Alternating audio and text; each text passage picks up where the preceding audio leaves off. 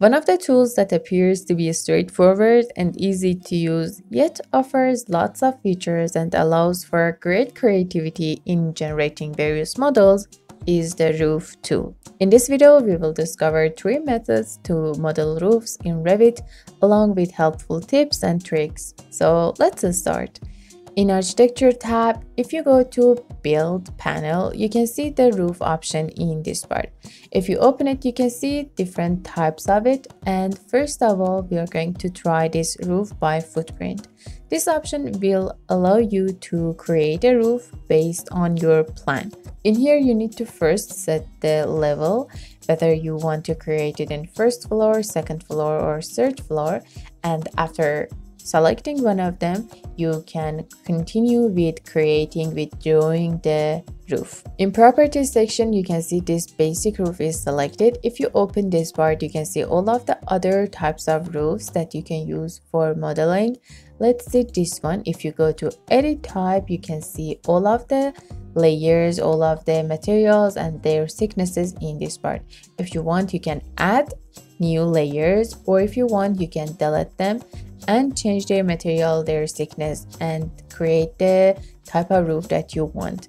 Before drawing the roof, let's go to option bar to check some of the options that we have in here. First, we have this define a slope. For each line that you create in here, you will have this option. If it is checked, that line will be a slope. If you want a flat roof, you can just simply uncheck it and then draw all of the lines without that, so the roof will be flat at the end. After that, we have this overhang. This is simply like an offset. I'm going to set it on 50 centimeter, and then if I draw a line in this part, you can see this offset in here. If I switch to pick line, I need to set it again. I need to set the offset on 50 centimeter again, and then I'm going to click on all of these lines like this.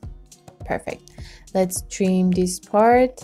And now you can see this triangle in here. If I select this line and then if I uncheck this define a slope, that part will be flat. If you want to have a flat roof, you just simply need to select all of these lines and then uncheck this define a slope for them. I'm going to select them again and then check this because I want them all to have slopes. To control the slope, you can go to properties section, and in this part you can set the slope angle. I'm going to set it on 25 for now because 36 is a lot. So now I just need to click on finish, and then this will be our roof. I'm going to trim this part too and then hit finish again. Now if we go to 3D view, this is the roof that we just created.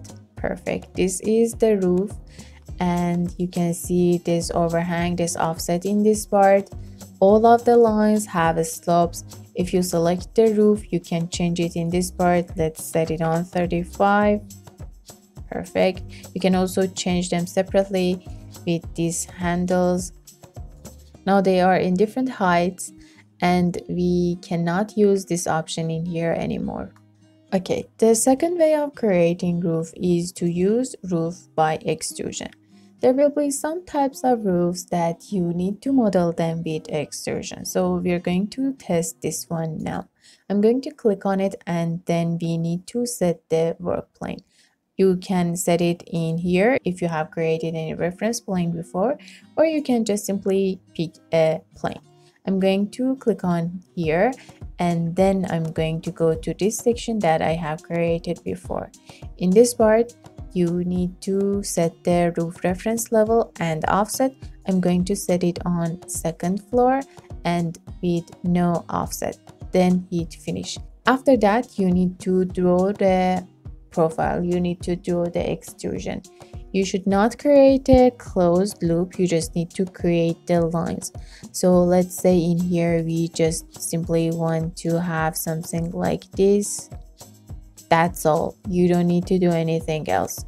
Hit finish and then you will have the roof. Let's put them in a section box to see how it looks. Perfect. This is the roof that we just created. I'm going to make this a little bit bigger. so we can see all of the roofs. If you want to attach these walls to your roof, you just need to select the walls like this with tab, and then just simply use this attach top. In here you can select between attaching the top or attaching the base, because if you have a floor in here, you can use attach to base and then attach all of these walls to your floor. But for a roof or for a ceiling, you can use attach top, and then just simply click on the roof, click on the object that you want the walls to be attached to. This is only one type of extrusion that I just simply created. If we go back to edit profile, in here you can create curved roof too. So I'm going to use this spline, and then I'm going to create another simple shape like this. Let's play with it, make it a little bit more interesting, simply something like this, and then you just need to hit finish again. You see that all of the walls are again attached to this roof. If we go back to 3D view, you can see the roof that we just created. And also there is an option in here. We have an opening, vertical opening. If you want to create lightings on this roof, you can use it. I'm going to click on this vertical, and then I will just simply in top view, I'm going to create a rectangle in here, and then if you hit finish, that part will be empty, and then you can create windows for that part, or maybe you can leave it like this. For some parts, for some type of roofs, you might need it. In properties section, you can control the extrusion even more. For example, I'm going to set the start on 3 meter, and then I'm going to set the extrusion end on -15 meter like this, and you know exactly how long is this roof. Also, if you want, you can change the reference level. I'm going to set it on level 3, so it is up in here and all of the walls are attached to it again. Also, if you want, you can set an offset for it. For example, I'm going to set it on 80 centimeter, and if you see it from this part, you can see that it is changed. Perfect. Now, the third way of creating roofs is to create roof by face. This is for creating roof in mass environment. So for this, we need to go to file and create a new conceptual mass. I'm going to select this one. And now first we need to create a shape, and based off that we are going to select and create our roof.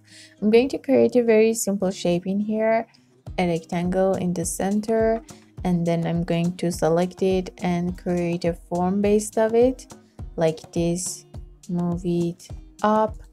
I'm going to select the upper profile, and then I'm going to scale it like this.